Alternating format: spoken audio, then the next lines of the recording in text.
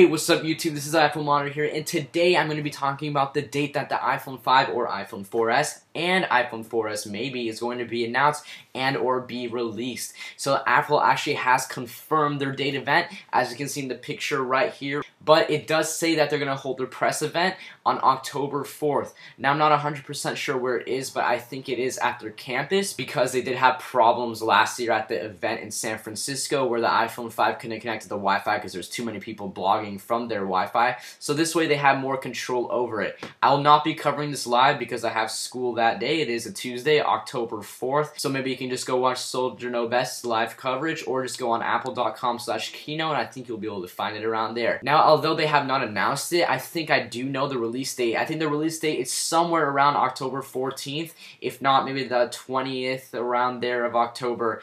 No one knows what it's going to have. No one knows how many models are going to announce, but we know for sure it's going to be one iPhone, white and black, 16 and 32 gigabyte, faster processor, better camera, larger screen, and we're just going to have to see for the rest. Alright guys, please go like my Facebook fan page, follow me on Twitter, and add me to your circle on Google+. Thank you, and ultimately, have a nice day.